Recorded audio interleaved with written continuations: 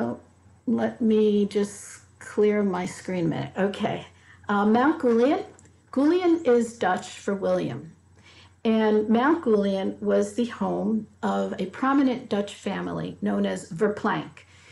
You might be familiar with that name because, for instance, there is a Verplancck Point a little bit south of Mount Gulian. Mount Gulian is in Beacon, not the city proper, but known as, the area is still known as the Beacon School District. We are about a tenth of a mile north of the intersection of 9D and 84. So if, for instance, you were to come off of 84 from Nyack, instead of making a right into the city of Beacon, you would make a left onto 9D, go about a tenth of a mile, and we are tucked away in a condominium complex. So you cannot see us from the road. But if you endeavor, put your GPS on, go to our website for directions, and you're adventuresome enough, you'll make a left where our Revolutionary War sign is, and make another left into this condo complex. And at the end of the road is Mount Gulian. Now, Mount Gulian was the home of the Verplancck family. It was also a summer campsite. Before the home was built, the land was summer campsite for the Lenape people, actually the Wapani people, or the Wappinger Indians, who are part of the Lenape people. And we know from archaeology that the Native Americans use the land that Mount Gulian is now on, going back to 6000 BC. So there was archaeology that was done there. Pits were dug. We found some material culture, and there's evidence that the Wappinger Indians used this campsite going back 6000 BC. It's right near the Hudson River. There's a creek on the site. And of course, it was well forested. So it had wonderful resources for the native people. The Verplancck people, the family, and some business partners entered into an agreement with the Wappinger Indians and purchased 85,000 acres from the Wapani Indians, which is about a sixth of Dutchess County. It's known as the Rombout Patent. And it was divided up among Verplancck, Francis Rombout, and Stephanus van Cortlandt. So that was the first patent in Dutchess County, and it was Gulian Verplancck who was behind that with the Native American folks. And then Mount Gulian's history also relates to the Revolutionary War, because during the Revolutionary War, Mount Gulian served as the headquarters for General von Steuben. Von Steuben was the drill master and inspector general for the Continental Army. And Mount Gulian was also in 1783 the birthplace of the Society of the Cincinnati, which is our country's first veterans organization, formed at Mount Gulian, May 13, 1783. So it's got a Native American connection, an early Dutch settler connection, a Revolutionary War connection, and a Civil War connection, because one of the Verplancck descendants, Robert Newland Verplancck, who was born at Mount Gulian, became an officer during the Civil War of the USCT, that is the U.S. Colored Troops. Now, this was a white man who was an officer of African-American men who volunteered to fight in the Union Army during the Civil War. And then last but hardly least, and what you're going to hear about more tonight, is about James F. Brown. James was an escaped slave who somehow finds his way to New York and somehow meets the Verplancks.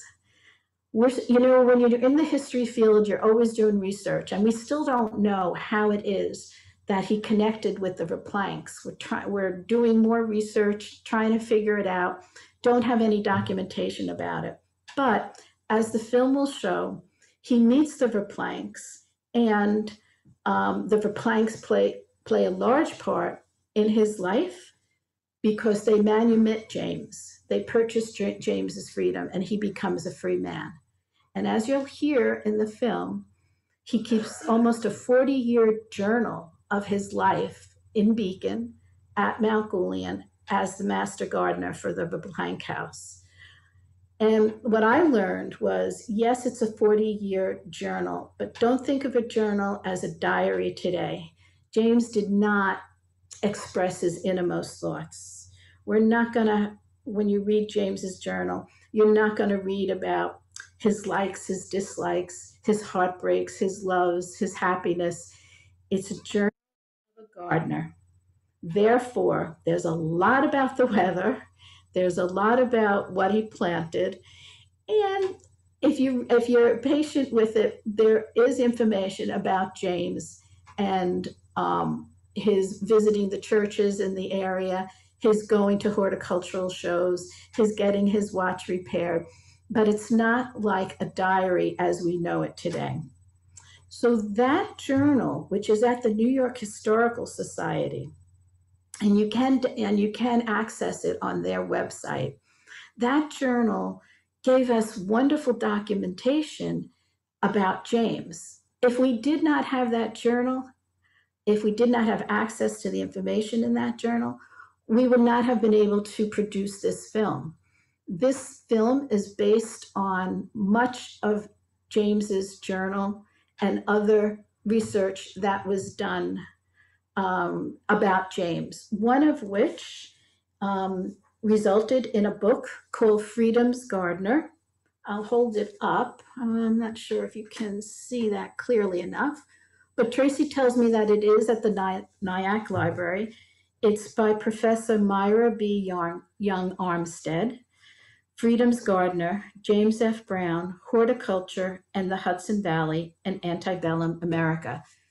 So with Myra's research and James's journals, we were able to put together the script and the information for the film. Now, the film was underwritten by the Institute of Museum and Library Services, the IMLS, and NYSCA, the New York State Council on the Arts. So with that, I would say we'll go to the film, Tracy, if that's good for you, and then we'll come back. I'll give some information about what else is happening at Mount Gulian and take people's questions. Sounds great. Okay. Just bear with me for 1 second.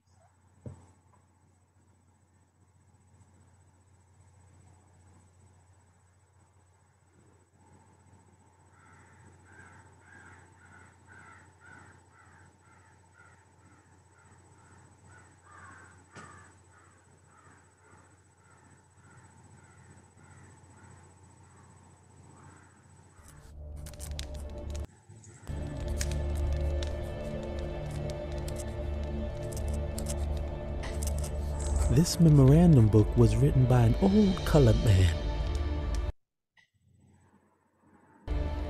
James F. Brown may have been an old colored man, but he was not an ordinary one. Born a slave in 1793, James became a free man in 1828, and just 9 years later, he was a property owner and voter. For a black man in America before the Civil War, this was remarkable.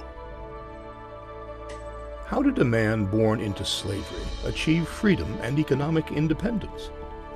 He cultivated it, like a gardener tends a garden. It took vision, hard work, and faith in himself to yield the fruit of freedom.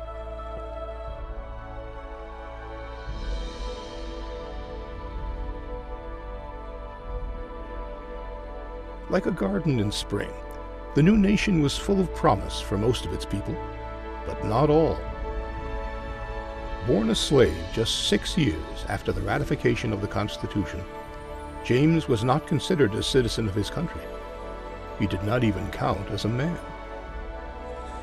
As a slave, he was recognized by the Constitution as counting for only 3/5 of a man. As such, James did not have the rights guaranteed to white men by the new republic. For those born black in America, a bleak, dormant, and hopeless winter persisted.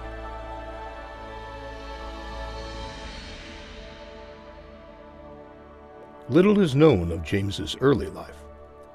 Born a slave in Maryland, by age 33 he had hired himself out for wages in Baltimore. A literate man, unusual for a slave, he probably learned to read and write as a youth through one of the local churches.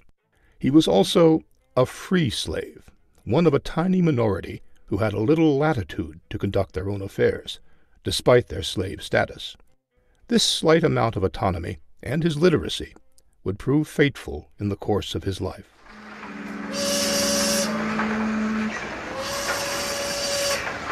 After the Revolutionary War, many slaves in the Upper South had been freed entirely from slavery. In Baltimore, the free black population soon outnumbered slaves. James would have seen the opportunities freedom held for a hard-working man. The temptation to flee must have been irresistible. Encouraged by the promise of freedom made by a member of his owner's family, James set about creating a new life for himself. In September 1826, he married another slave, Julia Chase, and bought her freedom for $100. But the promise to free James was never honored. Frustrated, James finally fled north in August 1827, leaving behind a letter of explanation in which he carefully explained that he had no choice but to free himself. I know that you will be astonished and surprised when you become acquainted with the unexpected course that I am now about to take. A step that I never had the most distant idea of taking. But what can a man do who has his hands bound and his feet fettered? He will certainly get them loose in any way that he may think the most advisable. James would no longer accept being considered 3/5 of a man. And manhood required freedom, even though escaping was extremely dangerous and the risk of recapture very real. In spring, hope comes alive as the ground is cleared and planted for a new season of growth. After leaving Baltimore, James and Julia Brown arrived in New York City. He found work there as a waiter at the home of the Verplancks, a prominent and wealthy old New York Dutch family. Even with a job in the North, James was not safe. A dinner guest of the Verplancks recognized him as a former slave. Threatened with forcible return, James only escaped re-enslavement through the intervention of Daniel Crommelin Verplanck, who wrote to Brown's owner, Susan Williams, in March 1828 to arrange the purchase of his freedom for about $300. By 1829, James was working as a coachman and gardener at Mount Gulian, the Hudson River estate of the Verplancks. Modeled on English formal gardens, Mount Gulian's garden was designed by Mary Anna Verplanck, Daniel's precocious eldest daughter. At age 11, she researched and laid out the picturesque garden, which attracted many visitors from the Hudson Valley. Traditionally, men planned and oversaw ornamental gardens, but Mary Anna was a self-reliant woman. She never married, living a life of independence unusual for women of her time. Like James, Mary Anna sought a level of freedom greater than the limits antebellum American society typically allowed for either blacks or women. In this respect, they had a natural affinity, which combined with a love of gardening, formed the basis for an unusual and lifelong friendship. The normal and prescriptive role for women before the Civil War, particularly women of Mary Anna's station, was to be a wife and a mother. Mary Anna was able to conform to these expectations, even though she wasn't married, partly because she was such a great aunt to her many nieces and nephews, but she moved even beyond that in her domestic duties outside of the house, in her supervision of the estate and particularly the garden.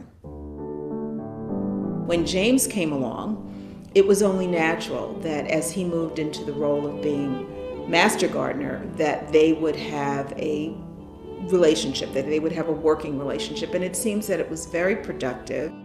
James is proving to be a natural gardener. He seems to know instinctively what will succeed and what will not.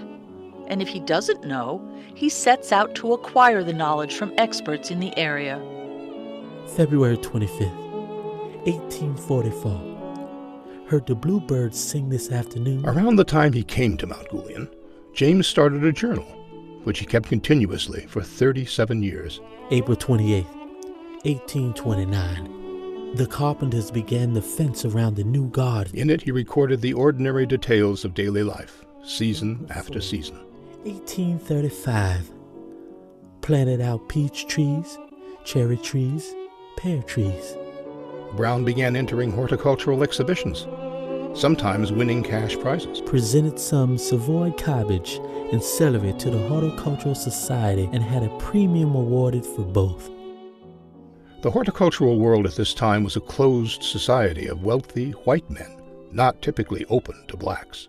So in order to participate in this horticultural world, you needed time, money, and education. This was a purposeful kind of avocation for these men. James could participate because he had time as a gardener. His time was all about horticulture. He had money that was supplied by the Verplancks. And he had knowledge because he was literate and because he apparently read horticultural publications. He also went out of his way to connect with gardeners, servant gardeners, and also high-end horticulturalists like the Verplancks themselves up and down the Hudson Valley. James' journal records that Mary Anna entered similar exhibitions. July 30th, 1830. Miss Mary Verplancck and Mr. D.L. Walton left Fishkill for New York. Presented some lima beans to the Horticultural Society for exhibition, for which there was a premium awarded. As a woman, she was just as excluded as James, perhaps more so. While he probably needed sponsorship from horticultural associates to attend, she was required to be accompanied by a male. James entered produce from his garden at the Newburgh exhibition last month. He inspired me to try my own at New York, and to my astonishment, I won a prize.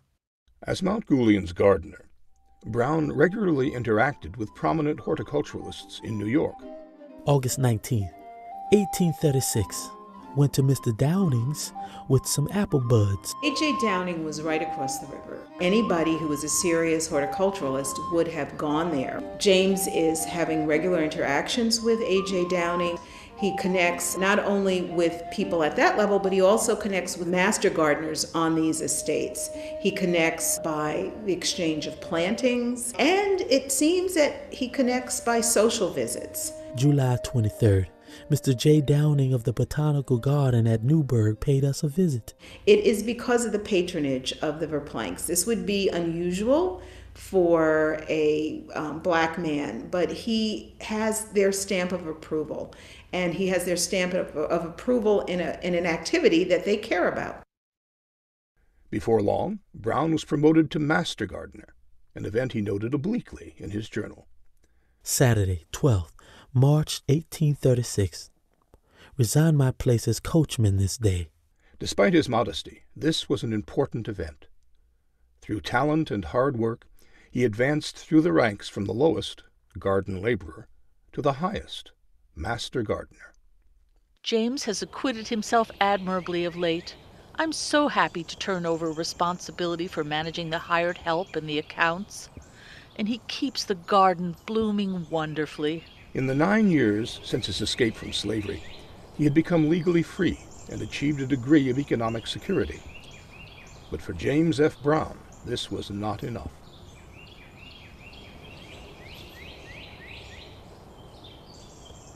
Following winter dormancy and the preparations of spring, in summer a garden begins to mature and bear fruit.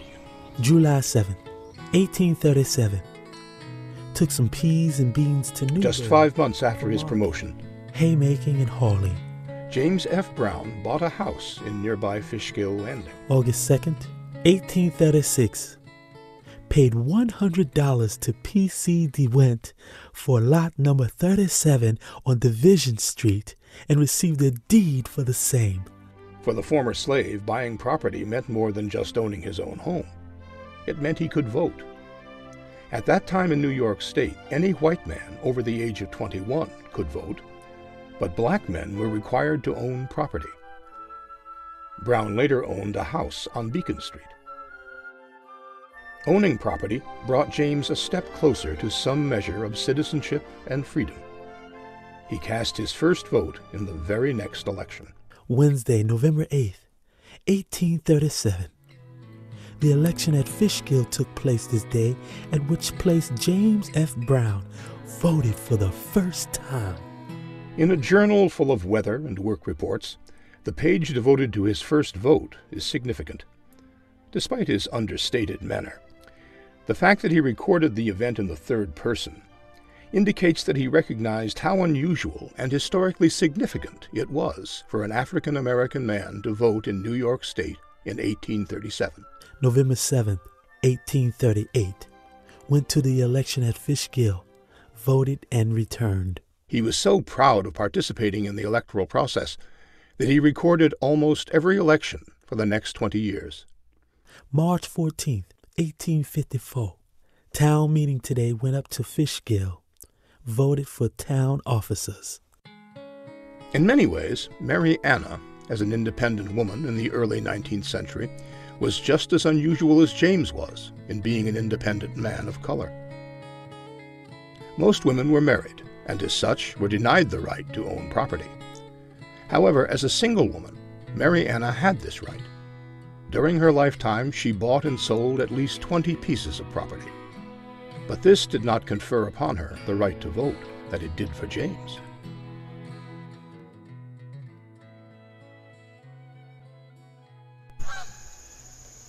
October 19th, 1837.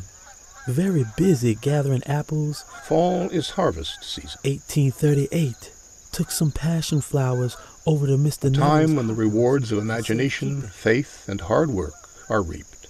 Gathered the grapes for winter this day and began packing them in cotton. James's life was rich with the rewards of his labor. He raised himself up from bondage to be a well-respected man of property who paid taxes and voted, a citizen in all but in name. James died in Fishkill Landing, now Beacon, New York, in January 1868, 6 months before ratification of the 14th Amendment to the Constitution. This amendment, passed in the wake of the Civil War and the Emancipation Proclamation, extended citizenship to all those born in the United States, granting them many of the same rights James worked so diligently and faithfully to achieve for himself.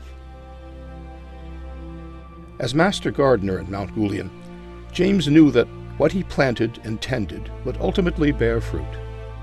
He applied this knowledge to his life, believing that he would reap the harvest of his hard work. James F. Brown was never reflective in his journal, as was the custom of the time, but he did allow himself one observation. This memorandum book was written by an old colored man, contains a record of his marriage and of purchasing his wife's time for $100. This page is about recording the deed, he wrote in an undated entry. While at first he seems to express modesty about himself, the fact that he kept the journal for nearly 40 years to record the facts of his life reflects a view that the life he cultivated was worthy of note.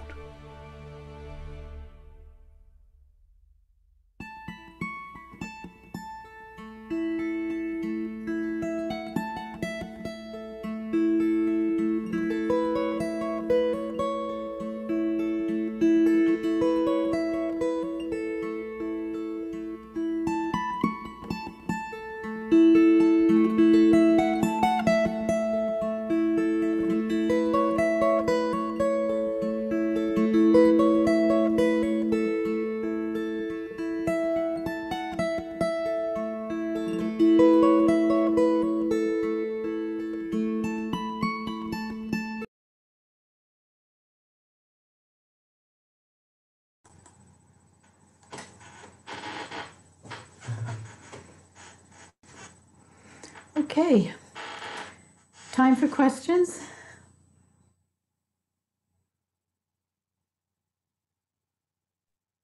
I have a question. This is Renee. I just was wondering if you could just elaborate a little bit on this idea of a free slave, or is that how they termed it? Yeah, and Myra, in her book, Freedom's Gardener, explains that concept of being a free slave. Yes, James was still a slave. He had a master, he had a mistress. But as a free slave, what that meant is that he could work for other people with the agreement, of course, of his master. And so he might not work on the property that the Williams owned, but he would travel, possibly even to Baltimore, to work for other families. And then with the income that he earned, he then, of course, would have to give a good part of that to Mr. and Mrs. Williams. So it gave him some mobility. Being a free slave gave him some mobility. And it's our feeling that because he was able to be mobile, he didn't have to stay on the Williamses' estate. Because he could travel as a free slave, we think maybe that enabled him to escape, because we think he left from Baltimore, a lot of ship traffic going on there. And people in Baltimore well known James because of the work that he was doing for other families. So this concept of free slave, yes, he was still a slave. He still belonged to the Williamses. He still had to give money to the Williams, but he could travel and work for other people as a free slave. And the money he made, he shared with them. Yeah. Okay, thank you. Yes, thank you for that question, Renee. Elaine, Alex Yeah. is asking what's James's middle name? Francis. Now, James Francis Brown it's interesting because if you recall the graphic from the film, where it's a letter between Daniel Cromwell Verplanck and James's owner, Mrs. Williams. Right. She is referring to James as Anthony. Apparently, James had a couple of different names. And as a slave in Maryland, he was known as Anthony Chase. But in Myra's research, she has determined that, yes, this indeed Anthony Chase person was James F. Brown. And he then changed his name at some point.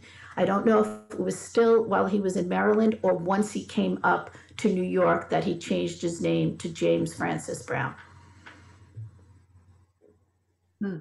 Interesting. I have a question. I'm wondering if James and Anna had any children and what ended up happening with their family and if their kids went to school. I know. Good. Yeah, we believe that they had children, but the children died before they ran away. The children died in Maryland, and they did not, to the best of our knowledge, there were no children in New York State. There were no children when he was at Mount Gulian. So we don't know of any living relatives today. Yeah. I have a question. Well, about the Verplancks family. Yeah, I know that the Dutch settlers of the New York, New Jersey area, New Amsterdam, were early slaveholders, and you know, even the Dutch Reformed Church was behind slavery initially. I'm wondering if the Verplancks, since they sponsored and paid for his freedom, If they had a revulsion of feeling against slavery fairly early on in the Yes. family's history. And as a little side note, I'm wondering if Anne Verplanck, the notable historian, is a descendant. Anne, is she in Los Angeles? No, I don't think so. She's a material culturalist. Yes, she is related. Oh, okay. Related to the family, yes. So to answer your question, the Verplancks that were part of the Mount Gulian line of Verplancks, as well as cousins of the Verplancks who are part of Verplancks Point, were definitely slave owners. Mm-hmm. No denying it. They were like the majority of Dutch wealthy people in the 1600s, the early 1700s, that they owned slaves. And actually, one of the documents in our collection is a deed of sale for a slave. That's quite compelling when you see it. And this was between Philip Verplanck, who was the owner of Verplancks Point, and another Dutch person, and purchasing a young man by the name of Robin. And this was, I believe this was early 1700s. So the Verplancks associated with Mount Gulian and the Verplancks associated with Verplancks Point were slave owners. No denying that. However, what we're seeing with the Verplancks, the Mount Gulian Verplancks, by the late 1700s, early 1800s, there's nothing on record that they're owning slaves. So we're thinking this family has evolved in their thinking, fortunately. And I guess that's the most you can hope for when it comes to slavery, is that there's an evolution of thought. The family no longer, as far as we can determine from documentation, census, letters, record books, they're no longer, by the late 1700s, early 1800s, owning any slaves. That is to say, the people associated with Mount Gulian.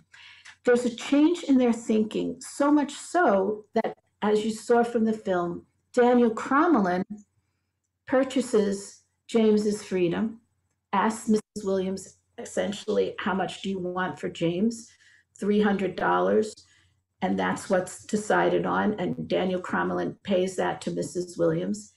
And then we have a feeling from James's journal that James is impressing Robert Newland Verplanck. Robert Newland is the young man who volunteered to be an officer in the USCT.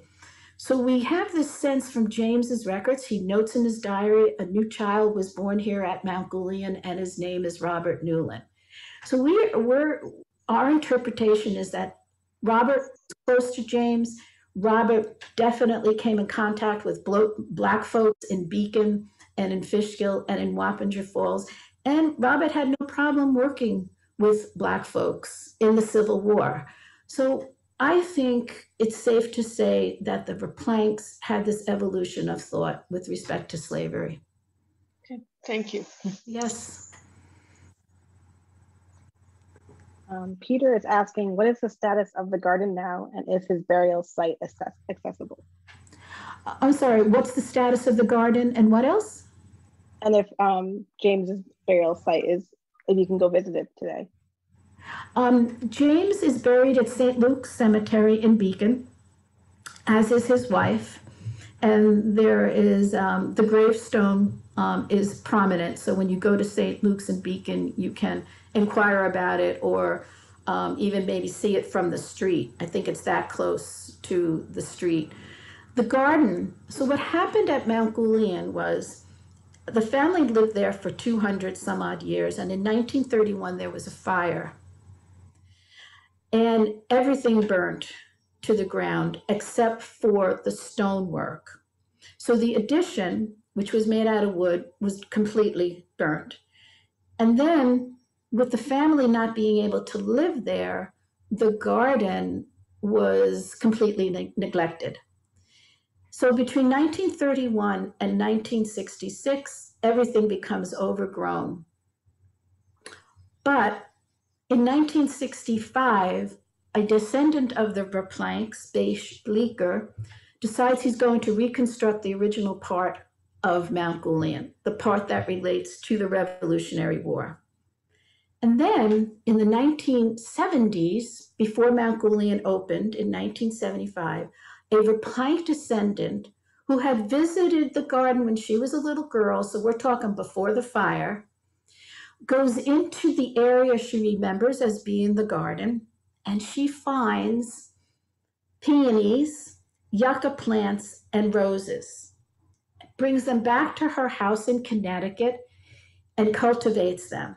And then in the 1990s, when we're looking to restore the garden, because we're working constantly on restoring the garden, she donates these plants back to us. So folks, what this means is that the yucca, the peonies, and the roses in the Mount Gulian garden today have the same DNA as the original plants from when Mariana was there and from when James was there. So today, whereas the garden was once 6 acres, it's a very small plot now that we are reconstructing. We've cut down, we went into the garden area in the 1990s. I remember it was a July day. I was there, a couple of my board members and volunteers were there, and we were going to be determined to find where the garden was. We had a map from 1910. We had James's diary. We had Mrs. Verplanck's books. We wanted to see if we could find anything.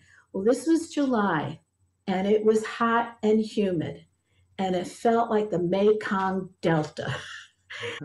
I bit up with mosquitoes, but we found the remains of the pergola, which were on the original map and which were mentioned in James's diaries. We found another post in the ground, which when you look at the map is the beginning of the garden. We found a couple of other things, and based on that day and our findings and Mrs. Verplanck's maps and James's diary, we have reconstructed and are working on the reconstruction of the formal part of the garden. So when you come to Mount Gulian today, you not only get to see the house and the barn, but the reconstructed garden. Hi, Elaine. My name is Rosemary Farrell. I'm a colleague of Tracy's at the library. Alex has written a question. Was the Verplancks property that James managed a flower garden or a farm? How big was it, and how much of it still exists today? Yeah, so it was a 6 acre plot of land. Part of it was that formal garden, but the rest of it was a farm. So it had lots of fruit trees, it had vegetables.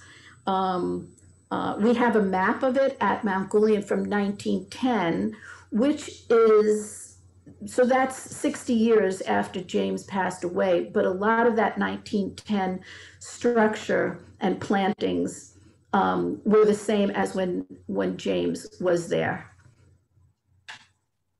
But now it's, 6 acres is a lot to manage. So now it's just a small ornamental garden that we have for visitors to see and that we're trying to reconstruct.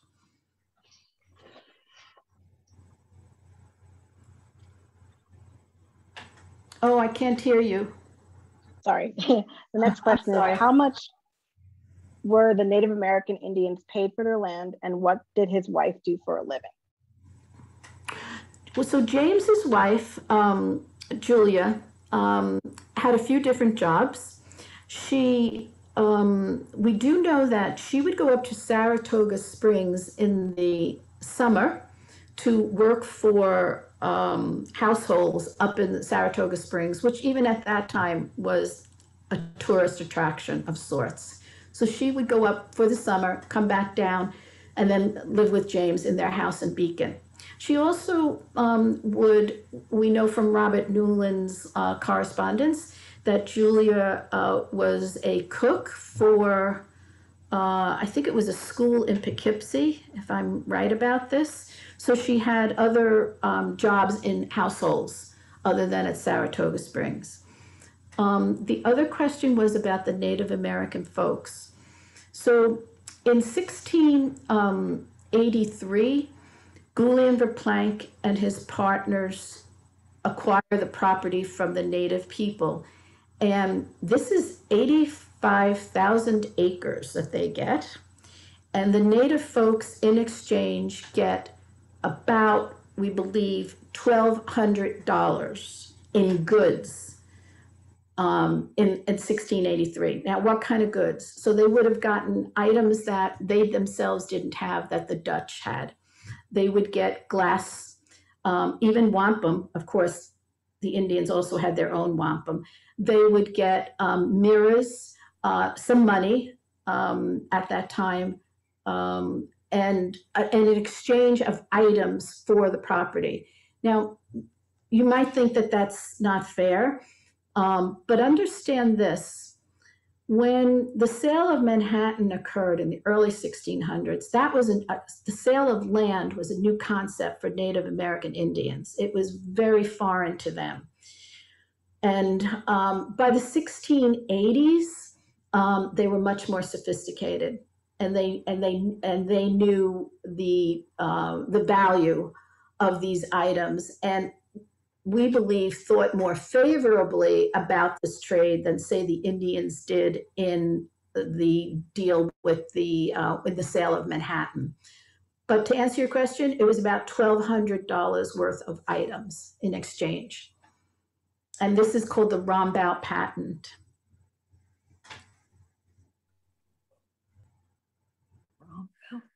Angela has asked, is there documentary evidence from the Verplanck family that contributes to the understanding of James's role in their gardens and in their gardens and in their life? And in the on the farm, in the gardens.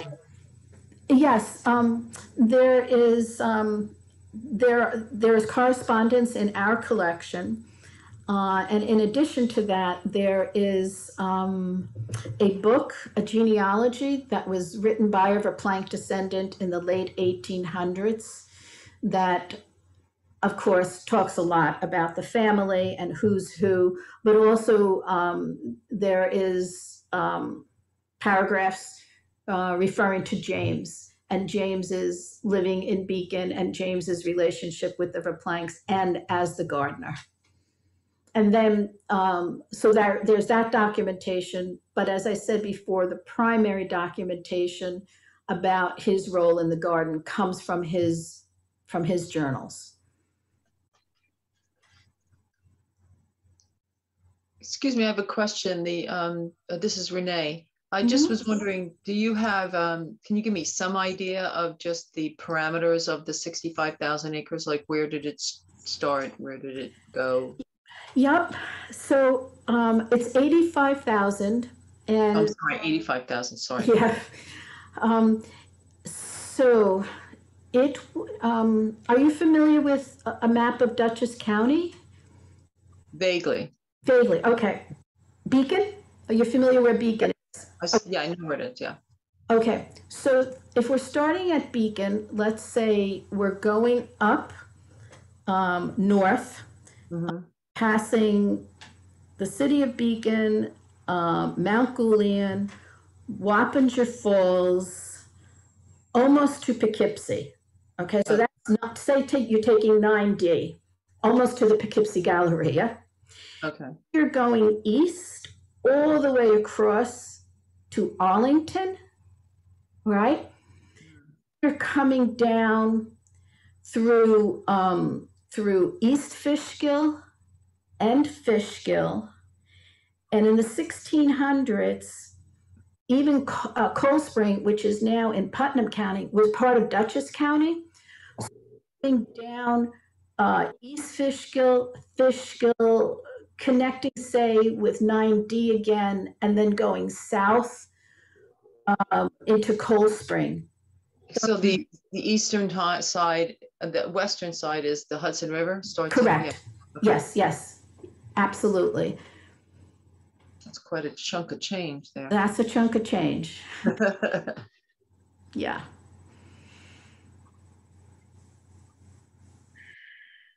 I did want to mention before we leave each other that Mount Gulian is open for tours. We're happy to report. Right now, we're open on Fridays and Sundays at 12 o'clock, 1 o'clock, and 2 o'clock. We do prefer registration. You could even do it 10 minutes before arriving.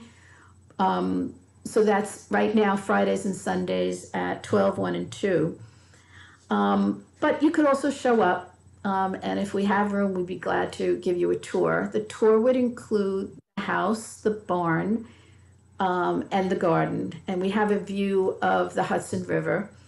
But then we're involved in a special event, July 17th and 18th, in conjunction with Dutchess Tourism. Mount Gulian and about 7 other historic sites in Dutchess County are having a Great Estates garden and landscape tour.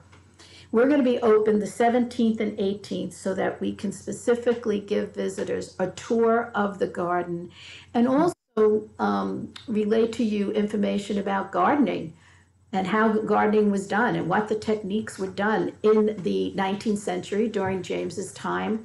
And also taking some suggestions from Mrs. Verplanck's book. She wrote 2 garden books. So you'll see the garden. We'll talk about the plantings.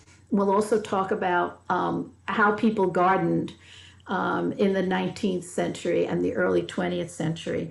The other sites that are going to be involved in this include Wilderstein and Vanderbilt Mansion, Locust Grove. I'm forgetting a couple of other state sites. But if you go on Dutchess Tourism's website, July 17th and 18th, you'll see what sites are involved. And we're open both days, and we're giving tours at 11 o'clock, 12 o'clock, and 1 p.m. And again, preference is registration, but if you just show up, I'm sure we'll be able to accommodate you. That's wonderful. Okay. Very good. Anyone else? If you need information about James, I would say if you go onto the New York Historical Society's website, they should have access to his journals. But if you're running into any issues, you could certainly email me. And my email, could you give that, Tracy, or should I give it now? Sure, I'll do it right now. Okay. If you'd like to, if you need to follow up, you need some more information, please shoot me off an email. I'd be happy to help. Thank you. Thanks, Elaine, for being here. I appreciate it. Thank you very much. Thank you very much for spending time with us. I hope to see you you. someday at Mount Gulian. Thank you. That was very interesting, really wonderful. Thank you. Thanks a lot. Have a good night, everybody. Good night. Thank you. Good evening.